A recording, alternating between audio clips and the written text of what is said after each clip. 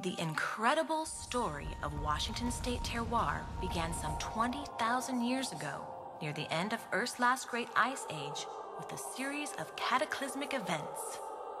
The largest known floods in Earth's history unleashed violent forces of water, creating the rugged beauty of Washington State.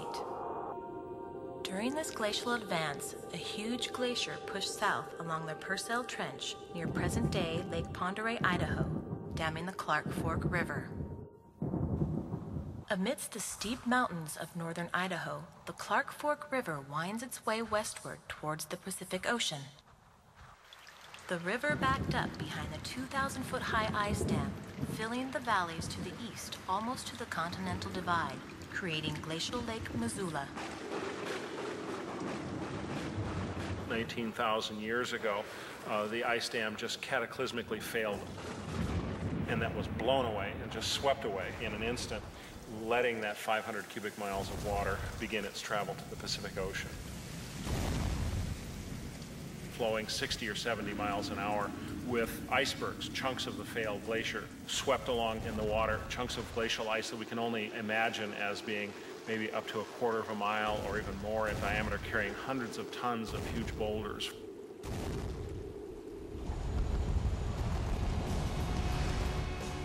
On the raging 430-mile journey to the Pacific Ocean, the floodwaters obliterated everything in their path and forever altered the landscape. All vegetation and topsoil was stripped from the valleys and mountainsides. Bedrock was picked apart and pulverized. An immense channel system was carved across eastern Washington, leaving great scars of black rock known as scabland that remains barren to this day. When the floods encountered Wallula Gap, they slowed briefly and formed the gigantic but temporary Lake Lewis.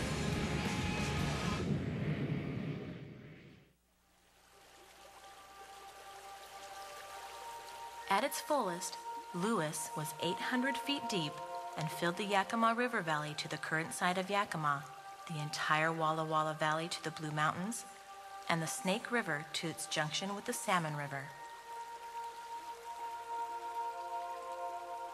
Vast as it was, Lake Lewis existed mere days before the floods cleared the gap and rushed onward, widening and deepening the Columbia River Gorge 140 miles downstream.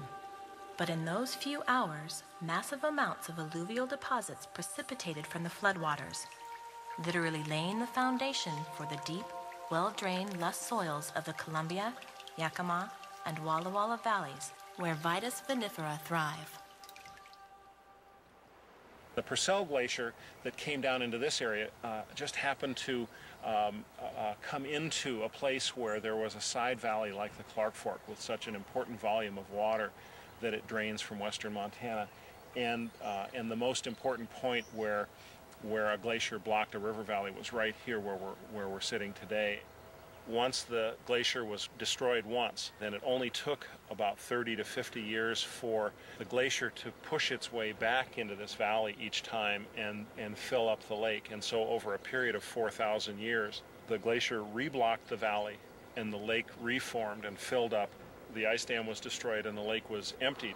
In that process of blockage, filling the lake, destroying the ice dam, and the floods generated maybe as many as 100 times. It's still so fantastic that it's hard to even wrap your brain around it. When the ice dam burst and huge amounts of that sediment were swept away, it was carried by water, and then it was laid down in the Walla Walla Valley by the waters of Lake Missoula.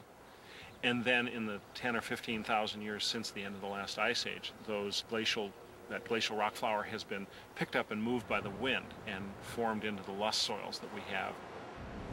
Wind as a factor in our Northwest geology and our Northwest climate has been so important in picking up and eroding and carrying dust clouds, carrying sand sheets out around the area, so that we have soils which oftentimes have flood materials in the lower part of the rooting zone and windblown materials over the top. We often have stratified or layered soils.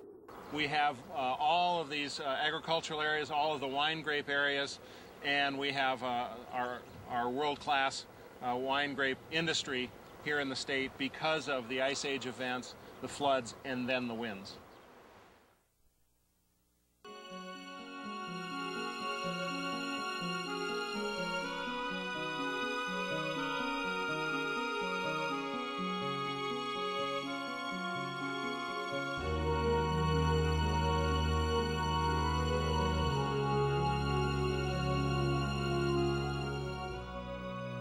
Cascade Mountain Range divides Washington from north to south. The two sides of the state differ in soil types and climate, but have certain similarities. Both regions have mild climates, since even eastern Washington enjoys some cooling influence from the Pacific. Both have the well-drained soils essential for successful viticulture. While the east side gets warm enough in summer to ripen warm climate grapes such as Cabernet Sauvignon and Syrah, the west side can nurture cool climate grapes. Born of the confluence of the elemental forces, air, water, earth, and fire, the soils of the Washington wine country have no equivalent in the entire world. Casual observers often note that Washington wine country lies at the same latitude as the famed French wine-growing regions of Bordeaux and Burgundy. The hours of daylight are therefore similar to Central Europe. So, what is the most significant difference among these terroirs?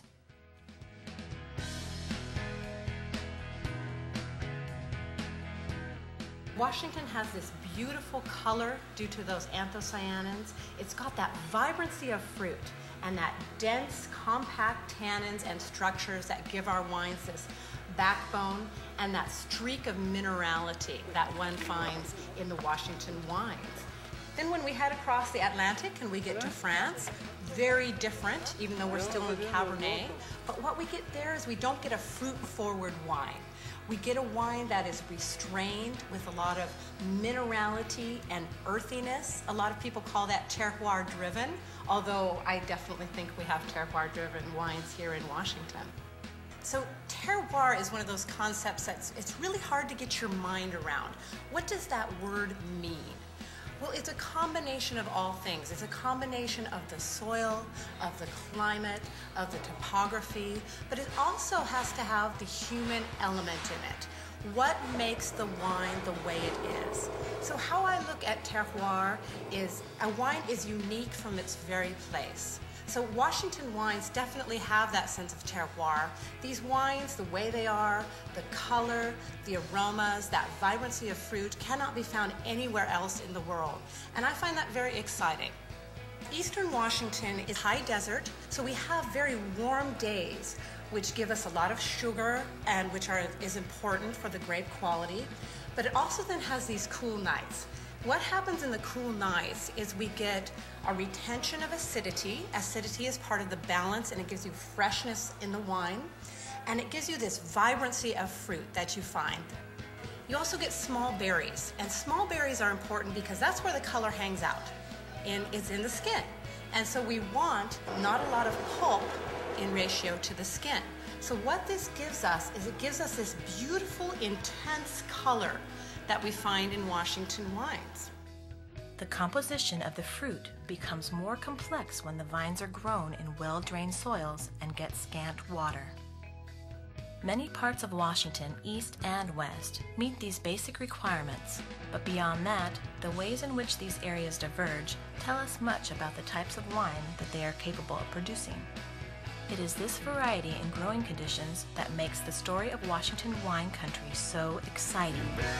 Take advantage of today.